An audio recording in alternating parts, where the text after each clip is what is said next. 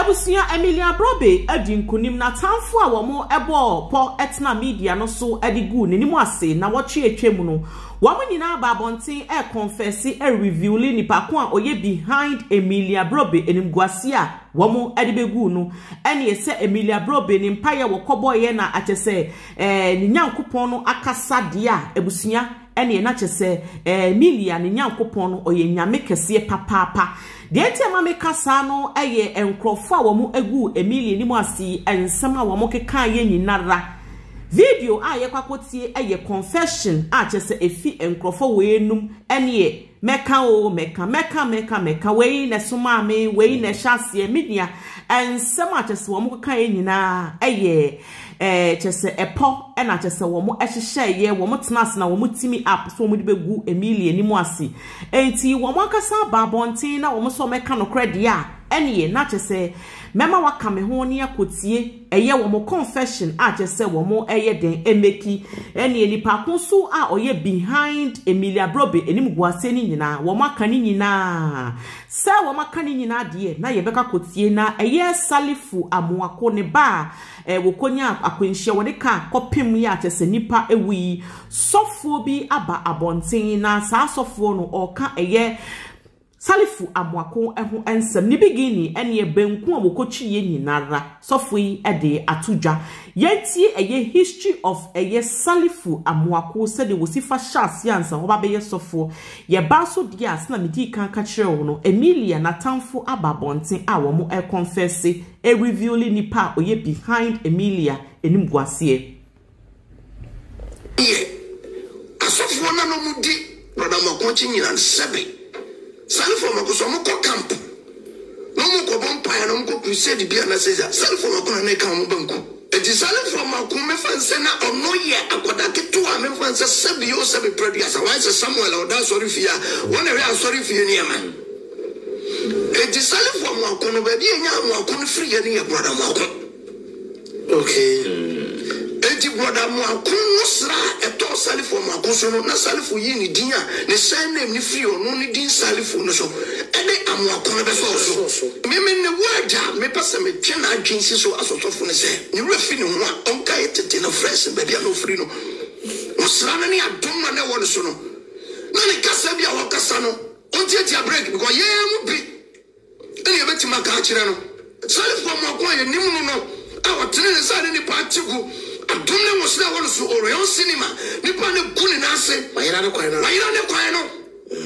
ne kasa mu ma na yira ne kwan no abusunya na chese sofo yi epese wo chese eye salifu amoako a chese ne ba konya akwanhia kofa ma chese obi wuye sede yenim no na nye sa ena chese wote wo se salifu amoako kani bi na oya ho brasie ni preaching kura enti se de nei o preachi wo se nei eye salifu amoako e preachi a ne preaching nyina ayete se de Yesu Kristo gina ne nchen a chese wo ka che ne salifu kan sei ensu ni nyina aye ntungum ena chese salifu eye den ede hihye na no awode ka abusunya sofo eyi se wonim eye salifu amoako papa ye kase wo bi ni obi a wo se wonim ni papa wonim ni kra chese ema eye onim ni pa obetima che na sese kani bi eye asofo epebenku sebi edia na ka eye salifu amoako yi wono na wo ka benku enti wono de so now wonim kwan a eye salifu amoako fa so a chese wote ya ne se salifu eye sofo a chese oye sofo ponkese na wono de wotusu se salifu ko ne chese ne sofo a woye no won sheda ehu so dia ene na chese wo biebie nsem so efa salifu ehu yamfa ne krakra mu enwie emfi salifu ede ye so eye badia ene na chese Emelia edi nkunim na tamfo a confesse ene salifu mo kumasi sesi aso be kumasi for Christ ayo ni pa bi na be ko ye bebre on se de ne akọ ne se fresh no e ka me se nkora na elidi a kire ni ade no ye hunu so ase mo kura mo ti ye ni no ase mu nya mo ne ma ye nti when I'm talking from experience but when we do mo fo me say akwada de ba akwada to pani for ye enti o yes anyama na fen ye pagya na salifu ebra be salifu amako ajimambedo e wo so ame no mu hotel salifu amako e preach no frɛ abrante bi ka chense wo ochina me kwa abruchi obegye de be ya abruchi so ne ye kan say che for process no say no china say de chi anyumra so na no ye program no sha no kom na yo clock on nwure I was there even na me to ndi na chi ajimambedo laugh chapel. That I'm not from good Rexma Hotel, Jenny of Fan, Safety Balasia. Amelia Balasia, preaching us, preaching us, only asses, what is social media? What you can send me? I am into real estate. Mrs. Yada, be Oscar. Me say, nothing what Timmy call Brochilla, and as I said, Timmy go straight up, say, who yes, but Sawu drive one put alliances, not police in any bejob because of. Abusia sofo we say wo mo ne eye salifu amoako na chance ye enti said ye salifu agreed ni ho no wo mo nti ase because ono no be bia wo no ha na wo abusia na chese wo pese wo chese eye se ne salifu agreed ni ho no eye chese is too high na chese said ye salifu ye ne nyama bia wo keka na oboa according to a years of wage just one tiasie and a one tiasie watch ra wotimi na ni TV hu extra salifu amoako said they will preachy just kani bi wonim salifu and said ye ne salifu preachy and said ye wo ye ne nyama ne kasa ne ade no wotimi sum na body say nti salifu na minim no salifu woni salifu ya na ene na chese woni salifu ya yentie ne kurakura mu ene na chese efiri ho a Emelia mesi wedi nkunim na tamfo ape confess apacho. Who born dog? My Bible said, I went to me and to the year with you, and want to me ring a memaso. To what we feel you. So he and I saw the brain, you said, be out shop by your man shoes to sell, didn't go to papa, or didn't you? No more for baby and your daddy, Cassie, want me to be a chance of water 10 years over in a year. It's your 16 years, you know. And you want to like a man or 2 years. So we are quite what to say. Dada be for money dear ebusunya software menene ya adwen aya no kro wo munim ka papa me say obetimi ahon akoda soko no mabi na chese wo tikitade papa ka na wo twi we bisas na akode ya wo twikei wo yakola nyame anasa akola na wo ye enso se de wo adwen be ye wo so yakola nyame no ubepia be no na oyakoda wo achese lances kra wonim bebi e call a school driving school npo ni age lances na enam sene papa wo skintinu ya che ne ka ni twi what masenti ha no sofo no kra na wo ka no kire ne ya kire no wo nuye enso ya kire no ama ne kwanya ne se ontu ka because ne papa fi se mi wo sika se wo kofa asemba mi sika betimi aye menua me ka kire wen na nye bibia ne sika timi yo e wo se mra timi ye adwuma ai wo mu se onya 18 years e beka se ni kwafiase na mo asotwe bi esafata de wo se etimi di ma no na e serve as lessons to eye adesa wo mu ejeja wo ma e de ka hye wo nsa wo bede ko wo mu nu eye ebra wo so wo mu etwika fufie no kira de kaka ana papa na kira de kaka ana sa kwada no Ontimin to can just like that, sir. And Obinti Macho Kaka Brown can show Mammy and our papa. And Cabani Richano, Oscar, Juma, I don't know Sadia. Tell for Mokuye. A soft one. Abusia, a year Fredda, evangelist Fredda. What on the platform egu Emelia Brobbey ni mo ase. And ye were a year course from a year where nowhere.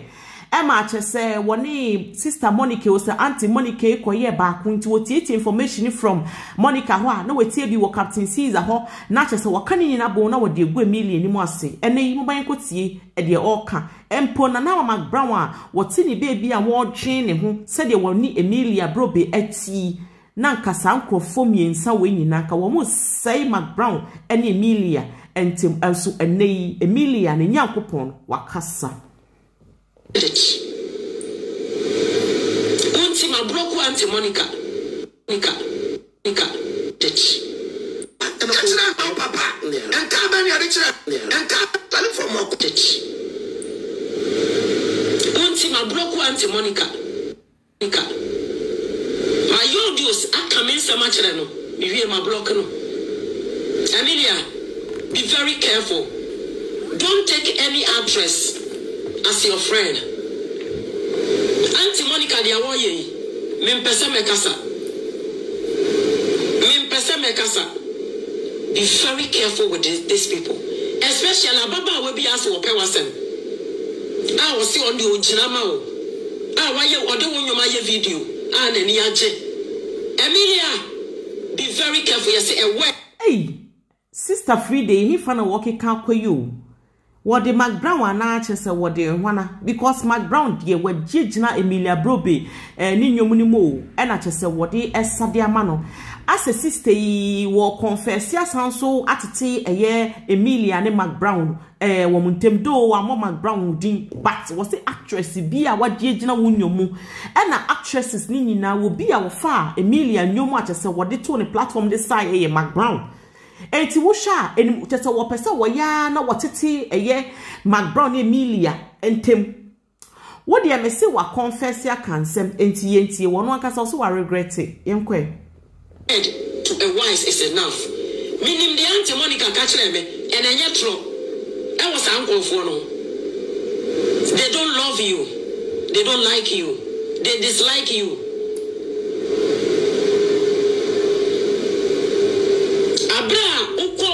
Wadamfo na uko ni fie yesi abrantie bi ne woda na Auntie Monica gina hobi.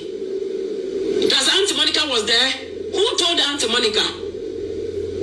Why ne catcher Auntie Monica? Inyo mo from sisters na ne catcher Auntie Monica. Me pesa me kasa because me some say me can. I will mention each and everybody's name and I will mention it with fact. Let me too for.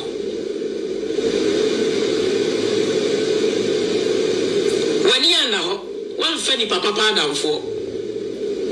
And I'm more actresses and I'm more Barbara Chileno. Most of some cost you nipa. Ya wadaya 2-bedroom, 3-bedroom, and ubetimiaje. I cost you. Mubed ubaya wadria near the ho. I will be into wasem. O toilet I will be. O town will be into. Because you are not going to be a first person or second person. And our boyfriend will be a do. Now, to be the one, there's nothing wrong with that. Emmy, be very careful. Regretted it.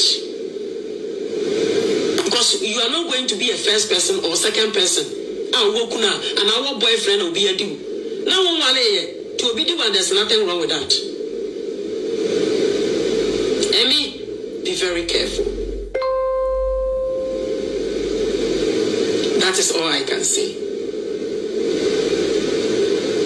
Be very, very careful. I know say a baby beba. Oka emrebi question Facebook page. Maybe in Boso. Now I wanted to tell you something. The boy be very careful because na minim ni amate every nipa no. Don't see Auntie Monica as your enemies. See people that you call them your friends. Anytime I be Barbara Chile no, o ma me ba kura me nkosie no. O ma me ba me nkosie no. And she had down for hotel akwaje. Tu Barbara Chile na oni ska be high hotel a. Emelia Tragana, actress bia Tragana.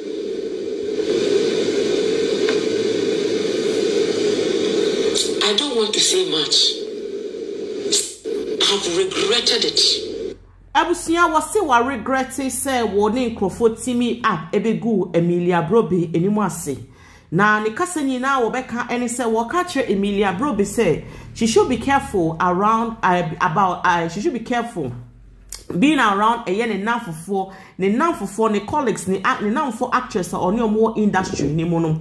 Abusuya Sister Fredda yi utie ne mu kasa na minim se confusion and just what person was set between Emelia Brobbey and the colleagues no say truly say actress be and just or behind all this because per her information you know not just say encrophobia na wo mo share say wo mungo Emelia Brobbey ni mo ase once the kasa ni nyemu no was see Emelia tama na wo UK a chese woni obi allegedly kodaye no woni ni pani dan na wana na ewo ho na wo bi gina ho nanso eye den na chese eba abonten se Emelia Brobbey eni obi akwakoda wo brekwa wonyem sa information ni nyina information na Emelia woni obi kodi nkomo per sister per Fredda evangelist Fredda no wo chese sa information ni nyina information na Emelia na nkasa eni wo bi kodi nkomo na nipa na ntimi anto na no na reka ede nipa na ntimi anto na no na reka amma eye Emelia Brobbey